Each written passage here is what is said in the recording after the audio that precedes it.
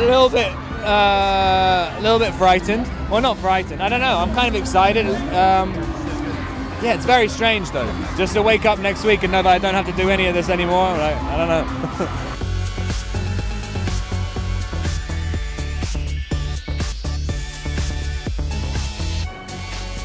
What is going to happen to Bella at this point? I mean, honestly, like, yes, definitely, but I think it might be in the form of like, it'll be like Jacob and Renesmee, and then there'll be framed vacation photos of me and Edward, and I can't really imagine anything more than that, but yeah.